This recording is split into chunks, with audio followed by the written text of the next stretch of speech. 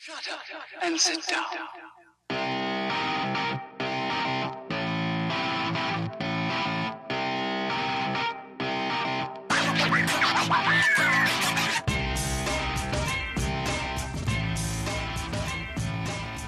Hi, welcome back. I'm Gabrielle Prendergast. I'm a children's author and young adult author, and this is not a writing vlog. It's a series of videos about the publishing industry, and we're not going to talk about writing, we're not going to talk about plot, we're just going to talk about the publishing industry and how it works.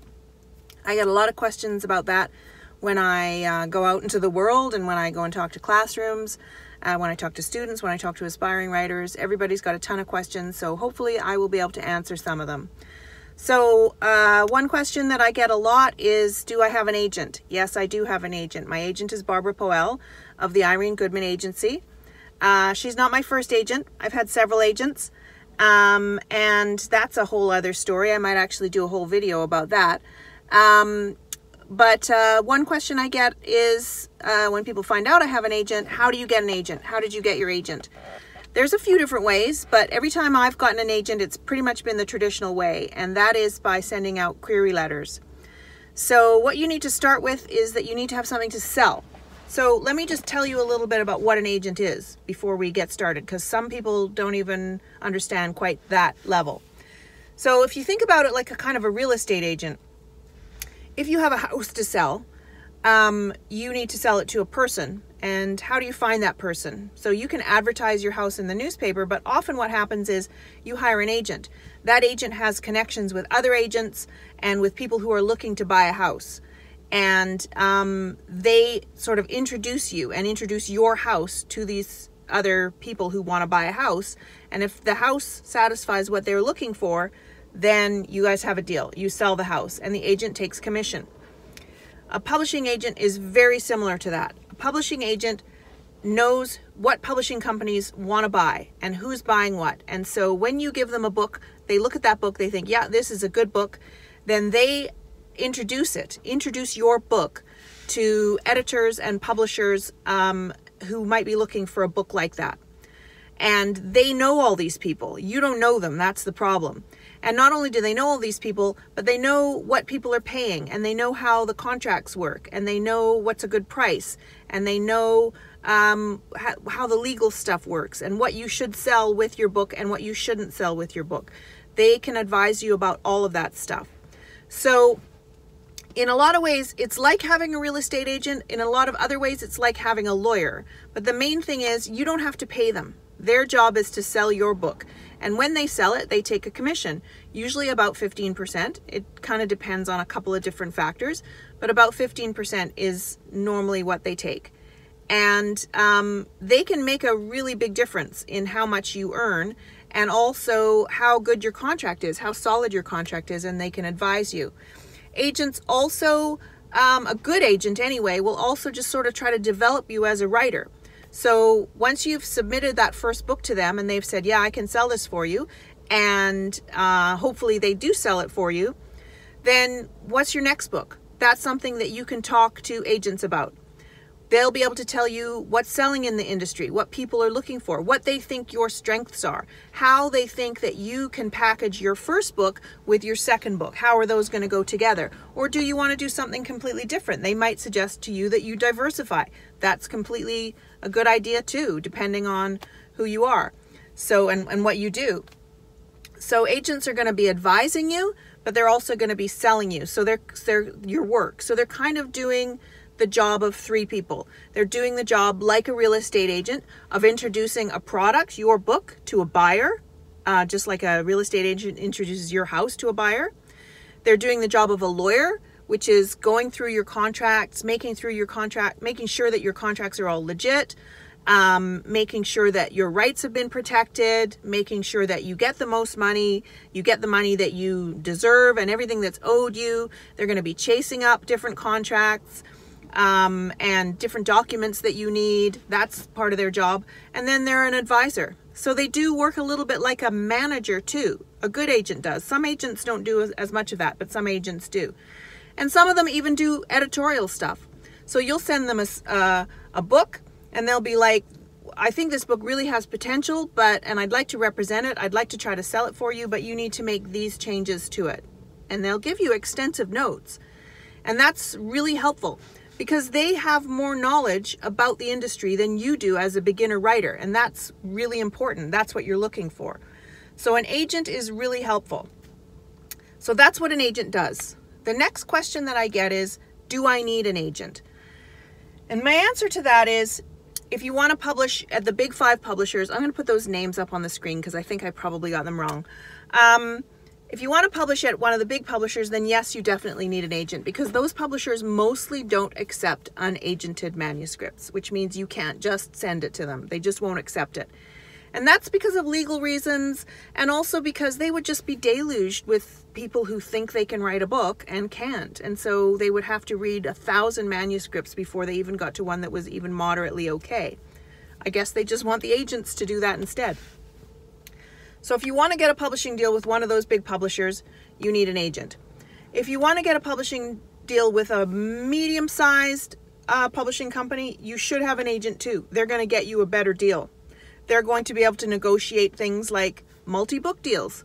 So rather than just selling the book that you've written, they buy that and then they promise to buy your next book as well for a set amount of money, which is great. You might not even have written that next book. And it doesn't need to be like the sequel to the book that you've sold to them. It can be a completely unrelated book. That's called a multi-book deal, and that's very common. So you can do that. They can do an auction where they actually get several publishing companies bidding on your book, which makes the price go up and up and up. That's what happened with my last book, which was great. I never would have been able to do that by myself. That's what you need an agent for. An agent can also kind of pull apart your rights and make sure that they're only selling certain rights to certain publishers so they can save those other rights to sell to another publisher. Again, to make more money, a better living for you, because that's the object. If that's your object. If your object is to make a living as a writer, I would say yes, you definitely need an agent. So what are the conditions where you don't need an agent? Well, if you're going to be an indie author, you don't need an agent. And that is if you're going to self-publish. And I'm going to talk a fair bit about self-publishing in other videos. I talk a little bit about it in my previous video on predatory publishers. So I talk a little bit about it then. I'm going to talk about it in more detail probably next week. But independent publishing is basically being an independent author is basically being a self-published author. And that means you just take care of it all yourself. You don't have a publishing company. You just pay for the money, the books to get printed. You pay for the cover, you pay for everything. And then you just distribute it yourself. And then you just keep all the profits. And that's totally fine. Lots of people do that. It's very common in romance. It's less common in some other genres, but I'm a cover designer. That's one of the other things I do. I'm going to put my URL for my cover design company up on the screen. And I do a lot of cover designs for romance authors mainly, but I also have some clients who do science fiction, who do young adult. I have some memoir clients, and they just, for whatever reason, they have a plan of how they're going to get their book out there on their own. So that's what they do. And that's great. If you're going to do that, you don't need an agent. So that answers that question. What do I need an agent? Pretty much yes, unless you're going to be an indie author. So the third question is, how do I get an agent? You get an agent by writing a query letter. You have to have a good manuscript first. Start with a finished book. Very few people get agents with unfinished books. It has happened, but it probably won't happen to you. So you need to finish your manuscript, make it as good as you can. Hire a private editor, get people to read it, not your mom. Get people to proofread it, check your grammar, check your spelling, all that stuff. Make it nice, tidy, and a good book. Then you write a query letter. And the query letter, which I'm going to also do a detailed video about query letters. The query letter is kind of introducing your story and you to the agent. So you basically write to an agent, dear whoever the name is, I'm writing to tell you about my book, which is blah, blah, blah, and you summarize your book. I'm going to talk about that in a future video. And you tell them what kind of book it is. Then you tell them a little bit about yourself. And then you say, I would love it if you represent me. And you send out, I've sent out hundreds of those. Hundreds and hundreds. You have to send out a lot. Please don't give up if you get 20 rejections. I sometimes see writers who, I wanted to be a writer, but then I sent out a query letter and I got 20 rejections, and I go, haha, I laugh at your 20 rejections. Get back to me when you've had 200 rejections. This is a business. I mean, if you can't take rejection, then you need to find another hobby or job, because this is not going to work out for you. So you need to send out a lot of these query letters to agents, and you send them with, normally the agents will tell you how many pages of your manuscript they want you to send with your query letter. Sometimes it's 10, sometimes it's 20, sometimes it's 50. Now, because you're sending things by email, some agents just say, just attach the whole manuscript, because, you know, why not? If they want to read 10 pages, they read 10 pages. They don't have to read the whole thing. But make sure that you follow those instructions, because that's part of the test. If you get it wrong, the agents are just going to think you're a crank. That's the truth of it. They want you to appear to be a serious author. So you send those out by email, and hopefully some of them get back to you. They either say they really liked the whole manuscript if you attach the whole manuscript, or they really liked your pages. Can you send the whole manuscript? And then they say they want to represent you. So they offer to represent you. Normally that's a simple contract that you sign with them, and then you're off and running. Whether they sell that book in a week or a year depends on a whole lot of factors. So you don't necessarily go from like nobody to New York Times bestseller in a month just because you have an agent. It usually takes 2 years for your book to even get onto the market. So that's one thing. So that answers very basically how you get an agent. Obviously, there's a whole lot more detail there. I'm going to put some links up on the screen of a couple of places where you can find out who are agents, like lists of agents. Agentquery.com is one place, and the Publishers Marketplace is another place.